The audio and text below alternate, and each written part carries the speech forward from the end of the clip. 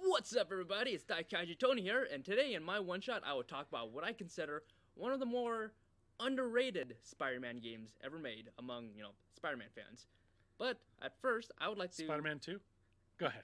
No, Spider-Man 2 is overrated. The video game. That game just sucks. Oh. Okay.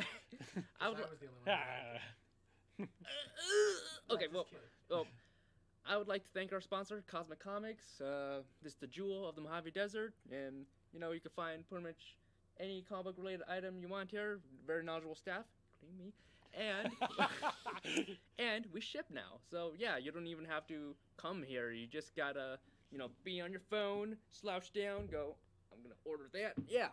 Link down below. All right.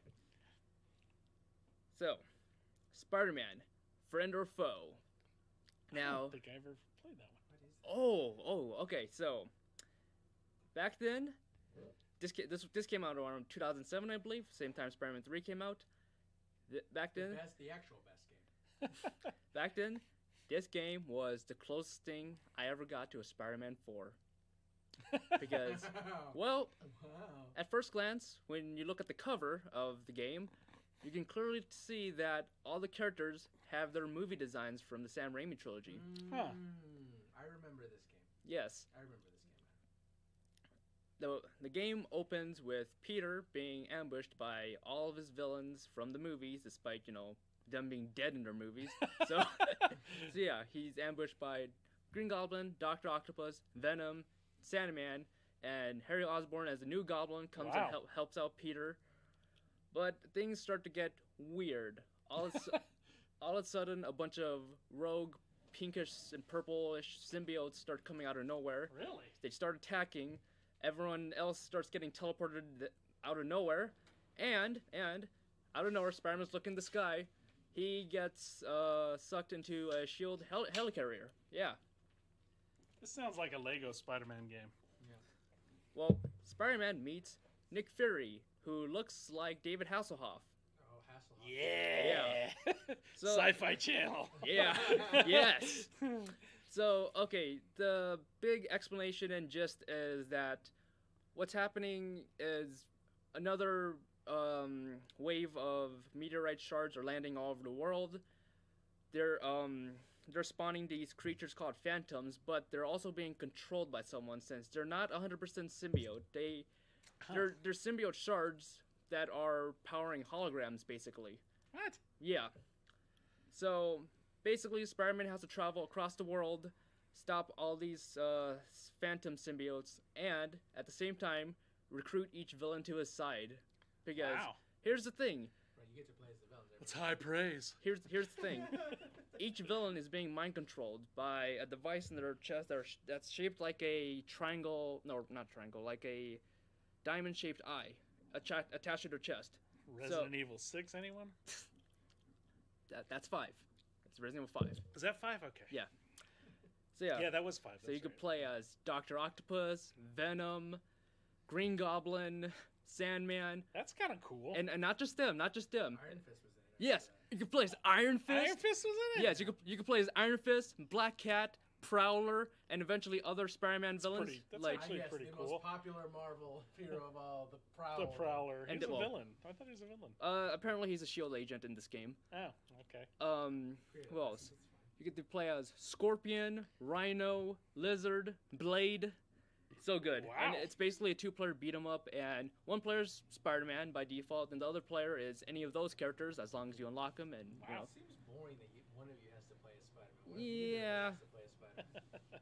But hey, at least it's the Tobey Maguire design, which is like one of the best live-action Spider-Man designs ever, with the silver webbings all over him. Yeah. So I always thought it was like graphite color. Well, it's more silver in this game, just for artistic reasons.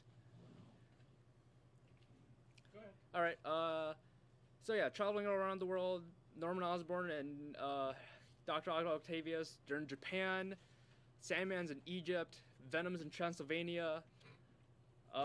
Somewhere in the yeah, somewhere in the Nepal Islands. That's where Spider-Man meets Iron Fist, and he eventually faces off. He doesn't face off Lizard. I think he faces off Scorpion.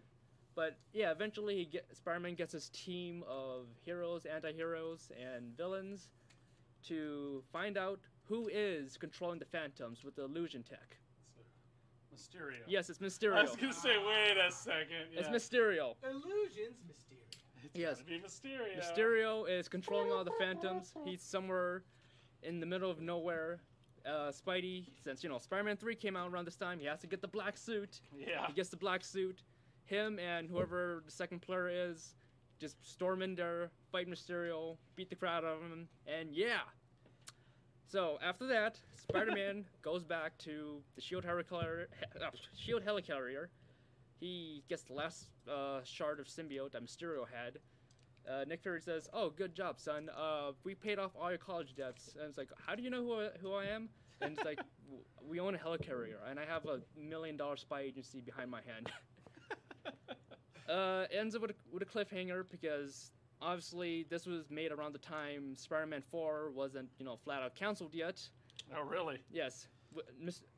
Nick Fury's looking at the test tube with the last symbiote shard. He's like, considering all the trouble this thing caused, let's call this Project Carnage. And yeah. Boo. But it was doing so well. Yeah.